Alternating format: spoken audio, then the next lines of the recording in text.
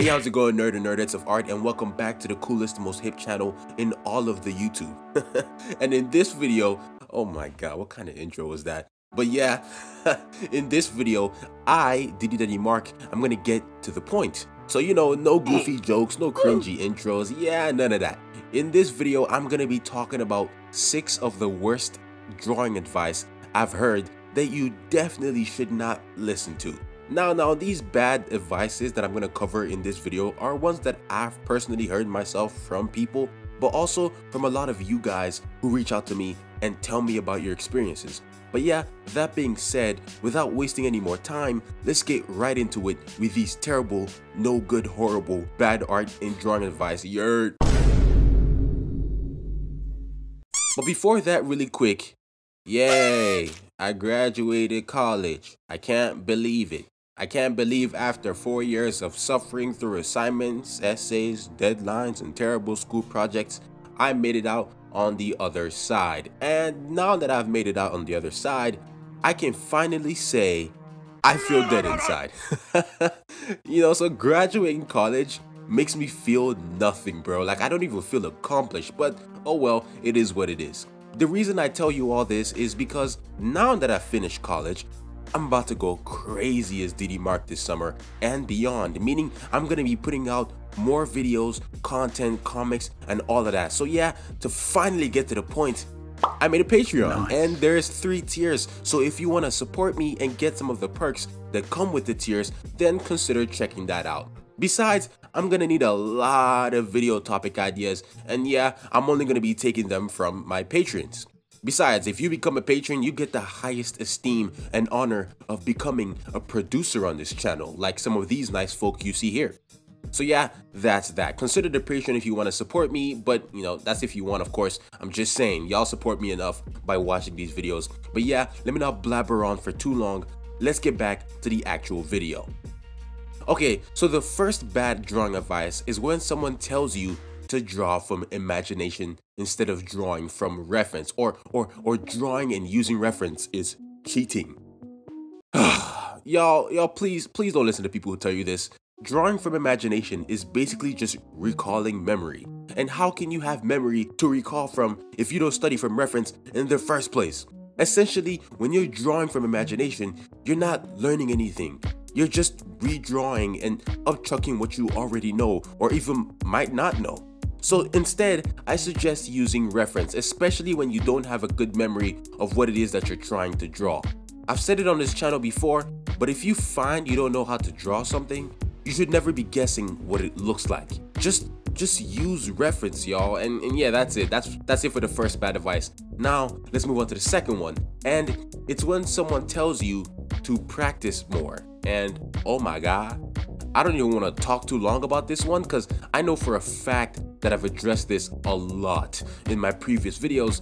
But essentially, when it comes to this bullshit advice, it's not about how much you practice, it's about how you're practicing. For example, if there are 2 people, okay, and one of them is named John, right, and the other is named Julio Manuel Esteban Martinez III, and each of them wanted to get better at drawing.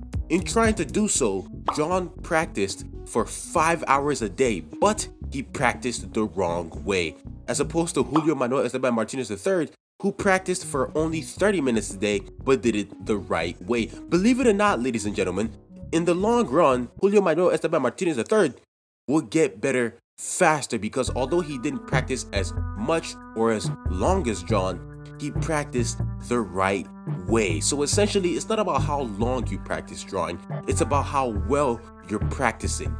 By the way, if you don't know what I mean by practicing drawing the right way and wrong way, you can go watch my video called Best Way for Practicing / Improving Drawing, and in that video, although I talk about my personal method for practicing, you can still get an idea for the general way of how to practice properly. But yeah, that's bad advice number 2. For bad advice number 3, it's when someone says to study and copy your favorite artist. Now upon hearing that, some of you might think, wait, Mark, what's wrong with that advice? And you might be right for thinking that, as even I myself in many videos have told you all to steal from your favorite artist. But essentially, this advice is bad if you're telling it to a beginner, because a beginner does not have a good or good enough grasp of the drawing fundamentals. I've made it very clear in a lot of my videos that good foundational skills are necessary for a lot of the things that I cover, and that will always remain the same. The fact of the matter is, even the most stylized artists still have a good foundational skill. I myself can tell, I also know other professional artists can tell when an air quotes stylized artist is latching on to the title of being a stylized artist because they don't have good foundational skills. Basically, to sum it up, don't get ahead of yourself trying to copy artists you like when you yourself do not have a good foundation, because you'll be disappointed when you find that you can't produce work like theirs. But yeah, that's bad advice 3. But bad advice 4, it's when I hear someone say that you need talent to draw. Nani? This is stupid. And it's so stupid how this is the one that I heard from a couple people and teachers growing up myself. Like look at me now. Can you see me, Miss Gloria? Do you see me, Mr. Untalented? I've got like 20,000 followers on Instagram just from drawing. So up yours, lady.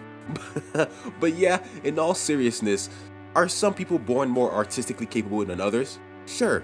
But just like dancing, welding, public speaking, video editing, and etc., drawing is a skill that can be learned, and it's a skill that can be learned by anyone. And yeah, that's all I'll say for that.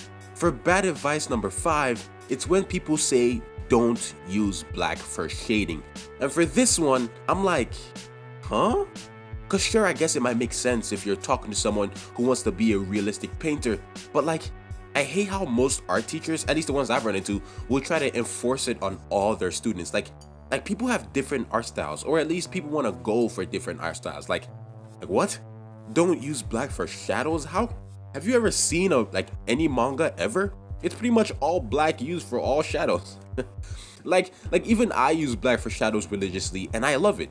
So yeah, screw that. Unless you want to be a realistic painter, you can use all the blacks for all the shadows for all I care, so long as it suits your style. So yeah, so far we've gone through 5 of the worst drawing advice I've personally ever heard. Now, let's move on to the last and final one. And it's when people say anime art isn't real art. And to that, I say, shut the f up, that's clown talk. And that's all I'll say for that. But yeah, that's it. 6 of the worst drawing advice I have ever heard. Thank you all for watching this video. I truly appreciate you lending my channel your eyes and views. And yeah, make sure to let me know what terrible art advice you guys yourselves have heard down in the comments below. I really want to see that. Also, like I said, consider checking out my Patreon for a lot of Diddy Mark perks and stuff. And also, if you want to have your name appear at the end of Diddy Mark videos like these awesome people here, that's another reason to check out the Patreon, I guess. I also want to say that I know I already said I planned on dropping more video content and blah blah blah this summer, but I also have other plans as well, and I guess I'll tell you all. So basically, at some point I plan on dropping a full-length video course in which I teach how to create manga pages from start to finish. And I'm talking from script to thumbnail to sketch to ink to tones, the whole 9, you know? And also I'm planning on making a course on how to draw manga in the Jujutsu Kaisen art style as well, because I know that rough, sketchy line art in manga is trending right now, and I know a lot of people, including some of you watching right now, want to tell your own story in that style. So yeah, I'm gonna make that course, and you guys can be able to buy it and learn how to make manga in the Jujutsu Kaisen style.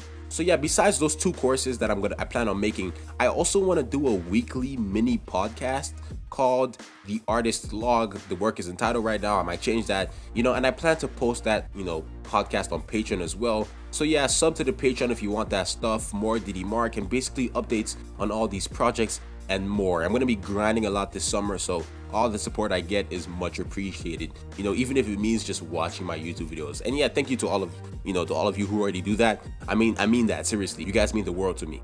But yeah, I'm blabbering on too long.